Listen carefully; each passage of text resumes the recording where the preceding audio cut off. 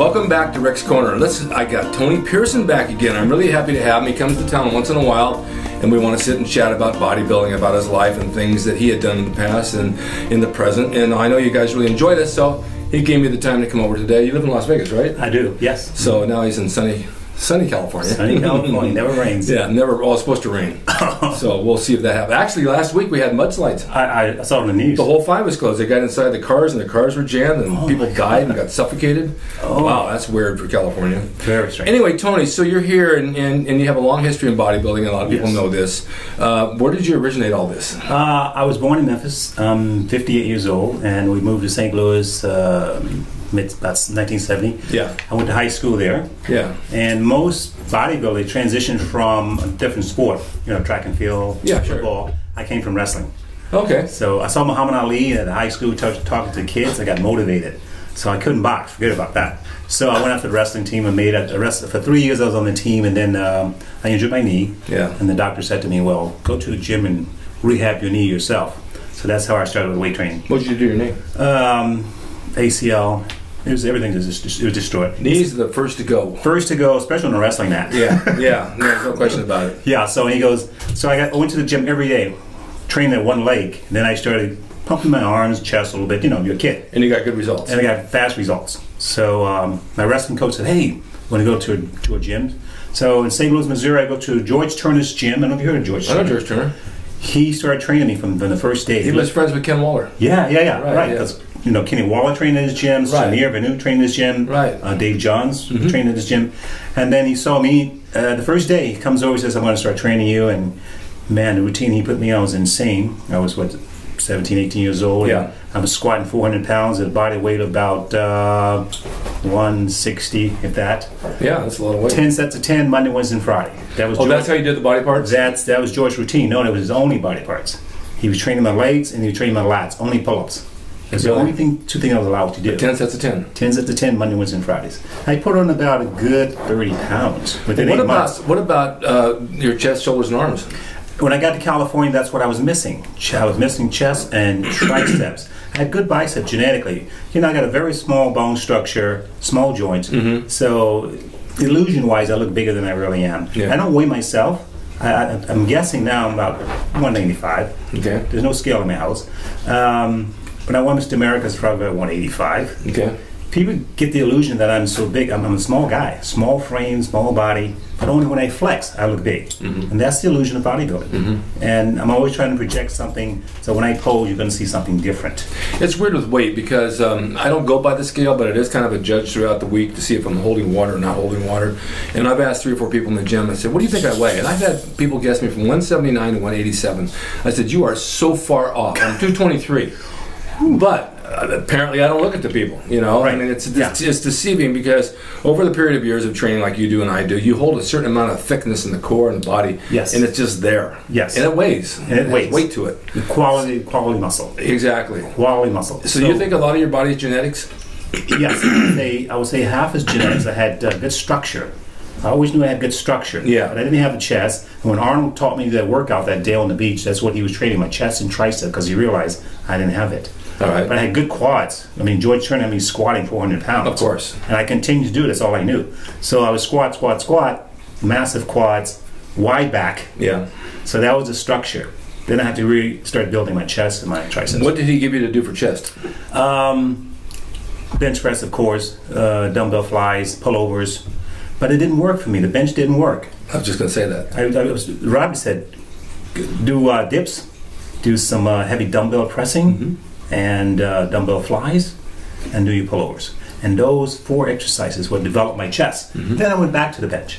And then you could get the results from it. Well, the bench is basically a powerlifting move. I know mine too. I was good in the bench, but it didn't develop my pecs until I switched to dumbbells. Exactly. You had a different form. You come down lower. You come together at the top. Right. Better contraction. Yeah. It's a better isolation. Yeah. You don't use your triceps and shoulders. Right. So that was the whole key. And dumbbell flies and dips really work. Oh, there's no question. Doing dips in reversing your body the opposite way. What do you mean? So instead of the typical dip, you turn the other way and lean forward, chest and legs going that way. Keeping your legs in front of you. Oh wow, I've never seen that. Really isolates that lower back. You can't use your body. No triceps, it's all chest. So you're leaning over, when you lock out, contract the top of the chest, and you don't raise up. So everything's isolation. Would you consider that be very similar to decline pressing? Yes, it's very similar, but the decline press, I did it once in my life. I got off the bench, never again. Jammed both shoulders. Yeah. That's why I said, nope, never again. Yeah. It's like a front squat. Yeah. I did it one time. I went down, came up, I put it back, I'm done. They're very hard to do. Very hard to do. A lot of balance. There's a lot of balance. So your tries benefit from doing what? Dips off the bench. I remember in the early 80s, I was training with Robert Superman Blunt, and he trained with Lee Haney after me too. We did a lot of dips, heavy dip plates in your lap off the bench. Oh, sure. French press overhead, easy curl bar, Right. dumbbell kickbacks, rope overhead. You know how the old dumbbell with the dumbbell this way? That works unless you have bad shoulders. Right. That's out of my routine. There's a lot of things out of my routine these days. There's things you can't do. You know, you can do the standing triceps with a dumbbell or with the easy curl bar, for example. I can't do it. My shoulders hurt too bad. They're frozen. So now I got to find an alternate that works equally as well. That's hard. You got to modify everything that you do. I can't deadlift anymore. I stopped doing dips. Rarely do I do pull-ups because it's jamming my shoulders. Yeah. It's something wrong. But I know you improvise and you tweak it a little bit and still get the same results. What do you do for shoulders now? Shoulders, no more seated behind the neck pressing. Oh, no, forget that. Dangerous. I do a lot of standing dumbbell laterals. Turning it here, straight to the side. You light or heavy? Moderate. How many reps? Standing 10, 12. Okay. Everything I do is like 8, 10, 12. Before the show, may I jump up to 15 reps, but it's always 8, 10, 12. And isolating the muscle group. The mistake most people make in the gym these days, I want to talk about this, is two things. They're not connected to their muscles. Right. They just do the bicep curl and hope something happens. I know. When I curl the bar, I know what's happening. Yeah. Because there's an area of the bicep I'm focused on, and I keep my mind connected to that point. And that's on every muscle group that I do. Right. Bicep curl, the bicep's doing the work. Allow the bicep to pull the weight. Don't swing and don't twist and don't put all this body language, I call it. So much of that in the gym. I don't understand it. And it is heavy, and they say, well, heavy means size. No, that's not necessarily. No. It's the isolation what means size. And the second part of this is the resistance of that weight. So when the weight comes down, control the weight on the way down. Stop thinking about the positive. Stop thinking about the negative. Mm-hmm. You focus on the negative, deplete control. I call it my chi. So I find myself when I'm centered into that muscle, and that's all, I'm totally connected for 12 reps. Mm-hmm. So the last rep is like the first one. It's slow, it's controlled, it's isolated. Right. And that's when you get fast results, very fast. Well, I have a question for you, because a lot of the guys are doing light weights, high reps nowadays, Rich Piana, some of the guys. And I did it for like a month, you know, I mean, not heavy, but light. I mean, I was used to curl 65-pound dumbbells, and I'm doing 20s, and they feel heavy after a while because you're not used to the heavy ones, right? Right. All right, so I see some results, and then I don't see any results. I see like I'm getting smaller, I'm getting weaker. So last week I decided just to increase all my poundages, and I practically pretty much doubled it all. My body weight shot up, and I got stronger, and I filled out. Okay. The heavy weight for me, and I think for a lot of people, not that it's heavy, but it's heavier than the real light stuff for the reps, actually put more size on. It's true. Yeah. It's not light for me, it's moderate to heavy. Moderate to heavy. Yes. But with the form, makes it heavy. Yes. If you isolate in good technique, it's going to get heavy fast. Right. And you're gonna the pump's going to be super fast. But if it's too light, it's almost too light. It's too light. Yeah. No, it's never too light. I always make sure it's enough weight that I can handle, that I can still use the muscle and still control it. Mm-hmm. Once I start dropping the weight out of control, I put the weight down. Yeah, well, a lot of people drop the weight. It's going down the same as going up. And, and you see a lot of people in the gym that are going like really heavy and cheating those curls and throwing a lot of weight on there, and it's the shoulders doing all the work. Yeah, and back. Yeah. Oh yeah. Oh yeah. Yeah. And I mean, squats the same thing. When I'm squatting, I focus on my upper quads, and I'm connected to the upper quad. If you got to think about the weight that you're using, then you're training too heavy. Right. You should be mentally focused on your quads as you're squatting. Right. Keeping your legs flexed on the way down and on the way up. It's not dropping into the squat and bouncing back up. Right. It's control. You sit down into the squat, so your quads get all the work. It's the same thing with everything. And I've said this before on my show. I see this guy in the gym. He's got a little handle for cables. He's doing curls. He's doing this. And he's looking all around. He's like, what? I want to say to him, what are you doing? Do you realize this is doing nothing for you? He's thinking about, you got to wash his car, you got to go shopping later. Yeah. Because he's not thinking about his body at all. No. So that's the idea. You got to really focus on the muscle group you're working. It takes a lot of concentration. Well, those are the people that you see year after year in the gym that make no progress. Right. Exactly. What about cardio? Cardio, I'm an ectomorph. Is it ectomorph? Yeah. I have such a fast metabolism. And since 2010 until now, I'll tell you my diet. No cardio. but I got in shape, real shape. I train twice a day, 6 days a week. Yeah. And it's high protein and very, very low carbs, Right. and almost zero fats. Okay. So I'm I'm almost walking dead. What about using fats for energy? It doesn't work for me. No. No, fat sticks. So it's the low carbs, high protein, and get rid of the fat. But it does work for some people. Some people it does work. Everybody's different. Yes. In the beginning, I had such a fast metabolism, diet was not on my plan. I was like eating everything in sight. I mean, when I weigh 200 pounds in sight, I'm huge. I've never been big. I don't want to be big. I want to be big enough to win the contest. Right, no, I get that. So it's nothing about size for me. No, I was thinking about the diet because back in the day when we were trained down at the beach, you and I and all the guys, there was no cardio. No, there was no cardio. No. We didn't know what that meant. Right, but your workout was cardio. It's a cardio weight workout. Yeah. Yeah, it's superset, trisets, nonstop. It was so intense. Yeah. You drag out of the gym. Right. You pray that you make it out. Right, and you fall asleep at stoplights. Right. And then you come back to second workout and do the same thing the same day. Yeah, in the afternoon. People don't understand I've been doing this since 1974. And I got a few critics out there. I'm going, wait a minute. Since 74 until now, I should have some muscle left. Absolutely. I've been doing this my whole life. Well, that's the thing with a lot of you guys. Not a lot of you guys are big fans of Tony and big fans of the show, and I really appreciate that. We all do. You always get one or two haters, and we all know that. And you hit on every YouTube channel that you see, and they're always going to point fingers and make fun of somebody because there's so little insecure people that sit home, have nothing going for them except a keyboard, and they end up being failures in life. And that's my take on it. So they want to point fingers at everybody else and put them down, so it builds them up, but it doesn't. It makes them look like fools. And you people who enjoy the show get down on them and put them down for us. You're our defense team, and we appreciate it.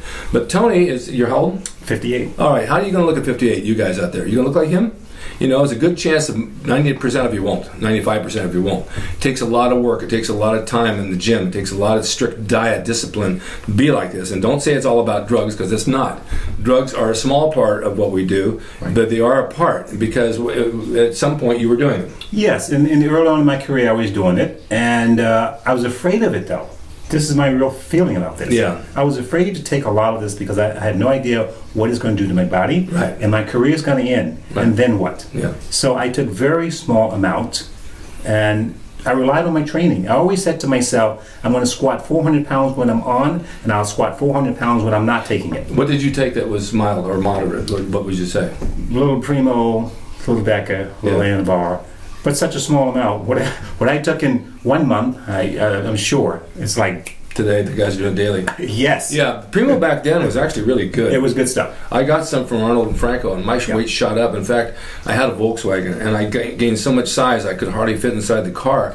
And then I got nervous. I said, I don't want to be this big. This is ridiculous to be big. Right. And so I stopped doing it, and I went just down to something moderate again. I wasn't even doing that much. It was like a cc a week, I think. Okay. But it was new to me. Right. So when you do something new like that, your body adapts. You're going to respond very quickly. Very quickly. Since 1990, I haven't touched anything, and there's no reason for it. When I was with the WBF, make it very clear, Vince was not messing around. When he said blood test, he mean blood test. They call you overnight. If you flunk the test, you lose your salary for the month. I didn't lose any money. I was always in shape. It was one of my best shapes, 1992, Long Beach. Best shape, no drugs. I know how to train. Yeah. I know my body. I know what I need to do to win. I'm competing against myself. Right. It's not the other guys. I'm always trying to outdo myself. And why am I doing it today? For myself. There's no competitions. There's no prize money. I'm doing it because I'm challenging myself. And there's nothing to prove other to yourself. You can beat your own records. Right. And that's all I'm trying to do. Right. Why would I juice up, take all this stuff? What is the purpose? Yeah. They said I've lost a kidney. I'm sorry, I still have my kidneys. Yeah, I know you do. And I lost my hair, so maybe they're somewhere together. We'll find them. Well, we talked about that. I found out at 28 I had one kidney. I was born with one kidney. I didn't know that. My blood pressure was high. I was wrestling. They put me in for a renal scan. Do you know I only had one kidney? I said, how would I know? I don't look at myself. I can't tell. But I've never had a problem with it. Okay. Ever, ever, ever, no matter what I've taken. My hair was choice. I chose to shave my head. I chose to shave my head. It was just one of those things that in acting, my hair was getting thin. I thought I'm not getting the roles I want. I said I want to change my look, so I shaved my head, and I ended up getting more roles. Right. So it worked, and then all of a sudden, now today, a lot of guys are shaving their head. Yes, it's trendy. It's trendy, yeah, and it's easy. It's a lot easier. And you always look your best in the morning. Yes. So how's your training now different from what you did years ago? Like I said, I've taken a lot of things out. The deadlifts are out, and it's volume, high volume, sets and reps. Not a lot of supersetting, kind of straight set. Yeah. But I still train twice a day. I got in shape, 18 years semi-shape, and then I got in shape in 2010. And for the last 5 years, I've been in really top form on stage shape. But it's back to my diet. So it's chicken breasts, ground turkey, egg whites with a couple of yolks, asparagus, broccoli, 2 apples a day, 1 grapefruit, very little brown rice. That's my carbs. I don't have oatmeal. I don't drink coffee. I don't have any protein shakes. There's no blender in my house. I just eat my food 6 times a day. All apples are a little bit of carbs. A little bit of carbs. Simple. But it's simple carbs. Yeah. And it's very, very You got to have some. When you train twice a day, you got to have some. Yeah. I'm not walking dead. My clients say, you're going to die today? I wish I could. It would be easier. Yeah. Because that's how I feel. Right. But this has been going on since 2010. So it's been twice a day training. So it's. Do you have like back in those days we had cheat days like a Sunday? Do you have a cheat day? I have my cheat meal once in a while. You know, I'll cheat here and there. If I got something coming up, nothing. I will not. But if I have a little time in between, yes, cheat meal. Isn't it funny though, as you get older, and when you're younger like that, you want your cheat meal. You look forward to eating. I know Waller was like crazy about it. Yeah. And a lot of guys, they go nuts. And I did too on Sundays. I'd be like house of pies and cheesecakes and spaghetti and meatballs and you name it. Now it's like, I don't really want anything. Right, I don't want it anymore. I don't crave it anymore. I'll share some ice cream with my girlfriend, a couple of bites. Right, and, the pizza's not one piece, maybe. Yeah. Maybe, if that's it. No. You just lose your taste for all that stuff because you know you feel good when you eat right. Exactly. You know, when I was on stage, I weighed about 205, max, I think. You know, and like I said, I'm never a big guy. Yeah. Only when I flex, the illusion comes. Oh, no.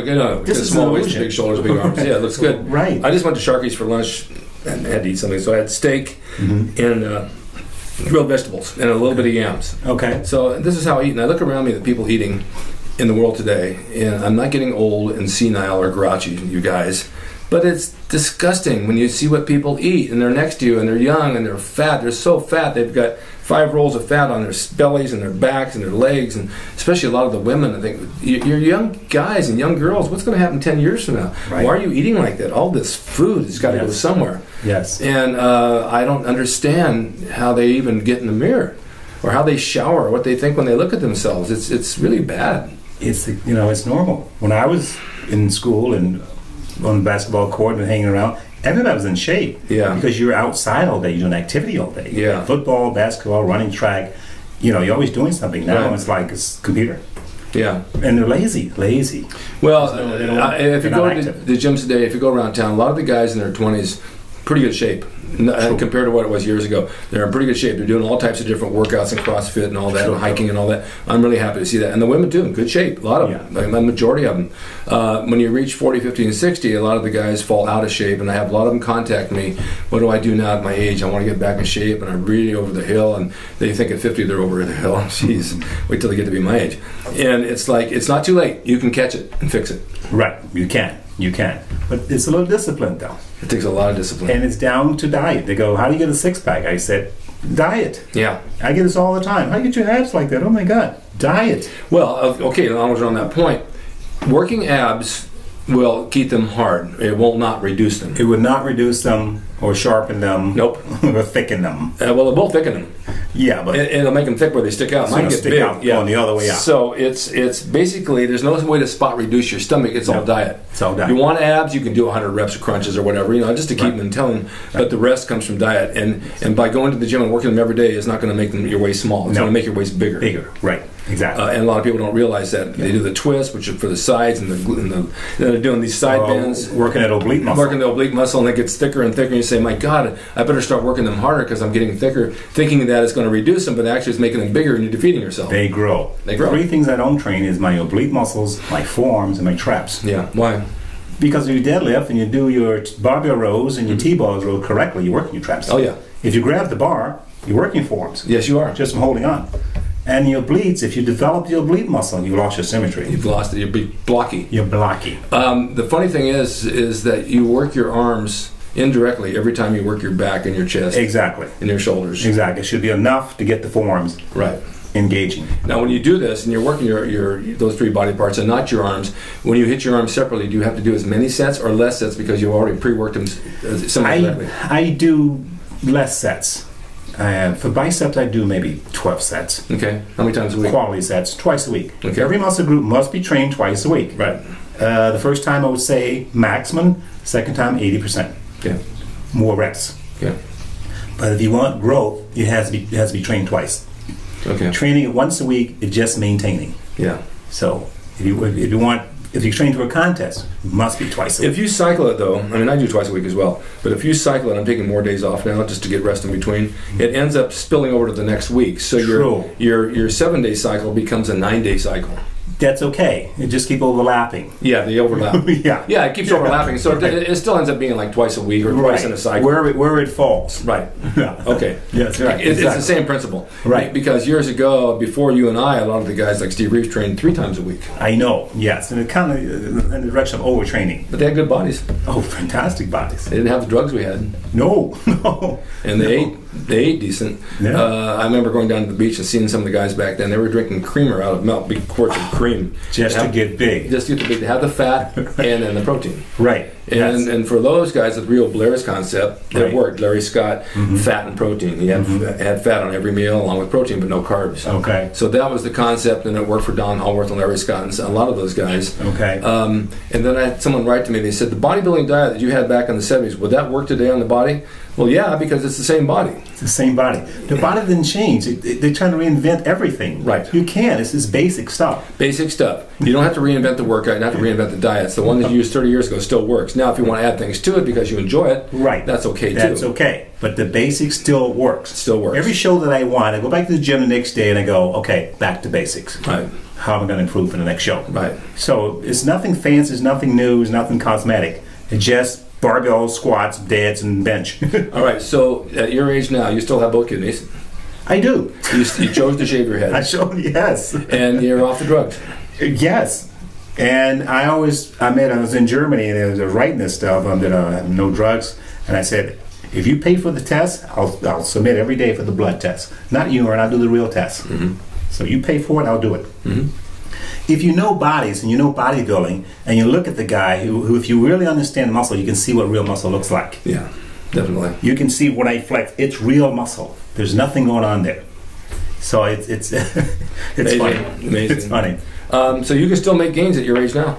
Yes, because I know how to isolate the muscle, I know how to train the muscle, and it has a foundation. I built a foundation 20 years ago. So now I'm just building on that foundation. Right. Yeah, the muscle, the peak in the arm's getting better, the quad's getting a little bit better, because I've modified my workout a little bit better. I can, I understand my body better. One more thing I want to add. They say as you grow older, you have a hard time retaining muscle mass. The body just doesn't retain it. Testosterone levels drop for the average man, and it's hard to retain that mass. I find as I get older, there's a little truth in that. Yes, to a point. Yeah. From injuries mainly. I mean, I have like pinched nerve in my shoulder from wrestling, so it makes this arm smaller. We're limited. Yeah. Same here. Yeah. I think my back could be a little bit sharper, but I can't deadlift. One of my favorite moves. So a lot of T-bar rows, CD cable rows, close grip. I do a lot of close grip barbell rows, middle back, hyperextensions. So I'm just working around it to keep the thickness in there. But I know the deadlift is the old bread and butter. Well, it gets every body part. Right. Everything. It's difficult. It's hard to do, but it works. It works, but I've taken it out because it throws my hips off. Yeah. And everything. Now, the supplement, there was a question about what supplements he's taking. Yeah. Basic stuff. I take a multivitamin, B complex, CE, zinc, calcium, magnesium, B12. Yeah. That's it. That's all good. Every day or every other day. Not even every day. Yeah. Like I said, no protein shakes, no coffee, no pre-workouts, none of this stuff. I just eat my meals. I keep it simple. It is simple. Do you eat before you train? I do. If I had the time, I would not. But since I have clients training all day, I do eat, train, and then eat my meals in between, 6 times, and then train again. But I prefer training on an empty stomach. When I was competing, it was empty stomach. I can't do that. I get hungry. I can't run my car without gas either, so it's the same principle for me. Yeah, I understand. But after you train, I was told, I always take protein after I train. I was told years ago, you need sugar or glucose after you train to replenish the glycogen in the muscle. True. That's when the carbs come in. Right, so that's when you have the carbs. That's when I have the carbs. Before the workout, it's just egg whites. Here's my breakfast. Egg whites, broccoli, half of an apple, half of a grapefruit. It's fine. That's my breakfast every day. Yeah. And then I will work out. I will come home, more rice, olive oil and brown rice, yeah, or yams. Yeah, yeah. Ground turkey, chicken breast, and egg whites. Yeah. Because of my blood type, I do have red meat steak every 2 weeks. Oh, you go by that the thing for the blood in the foods? Yes. Yeah. And for me, it's true. When I don't have the red meat, I think I'm going to need to go check into the hospital. So I have a little red meat, 4 or 5 ounces. Next day, I feel great. You know your body. I know my body. You got to listen to your body. The body talks to you. Yes, it does. People don't listen. You know, it tells you when you're tired too. It tells you when you're tired. It tells you when you're overtraining. Tell you you need to eat. And I go, oh, that's my body's telling me I need this, and I go have it. Exactly. Yeah. Well, that comes from experience and time. Of course. Yeah. A lot of time, a lot of experience over the years. Yes. You're living in Vegas. You like it there? I like it. I like it a lot. Yeah, Vegas is good. Where do you train? Town. At City Athletic Club. Can people find you there? Yeah. City Athletic Club, Summerlin. Okay. Is that in Summerlin? Yeah. And then on Facebook, you're on Facebook? I'm on Facebook and Tony Pearson 87 Instagram. Tony Pearson 87. You see, guys, this is where he is. If you want to reach him and ask him questions, he'll answer them for you. I post a lot of stuff, a lot of videos on Instagram about proper take and form, how to train the back. I've seen them. Yes. So this is good. This is good free information for all of you that train. Take advice from Tony. He knows what he's doing. And it's a pleasure to have you here. Thank you. Thank you so much for making the time. Oh, absolutely. I know it's hard. No, it's good to be here. Thanks, buddy. Thank you. Thank you guys for watching Ric's Corner. We'll see you next time.